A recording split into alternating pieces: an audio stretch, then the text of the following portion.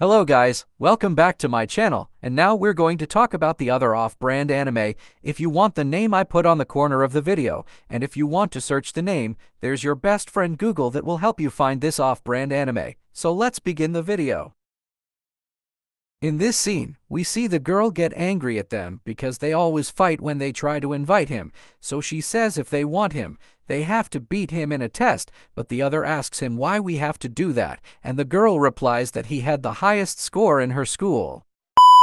So if they want him, they have to beat him in the test, so the girls lost their confidence in the test, but the girl told them, "Do you not all love him?" So she said, use those feelings to overcome this test. So the girls fired up and tried their best to beat him. The girl said she would look forward to how things turned out, but the boy reacted and said, "You're enjoying this right now." Tomorrow. Well, after the result was released, he was shocked to see that both of them got the same score in the test, but the girl really didn't expect they could do that, so they celebrated because they were finally able to get him. So they decided the schedule for them. So after they finished the schedule, the boy can't say about that, and the girl who encourages them, she teases him for that. Later. After all they did, he still couldn't choose between them, so the girl said if he couldn't decide between those three, how about you try that on me instead? So the girls heard what she said, and they called him and said that was absolutely not allowed. So guys, what do you guys think about this off-brand anime?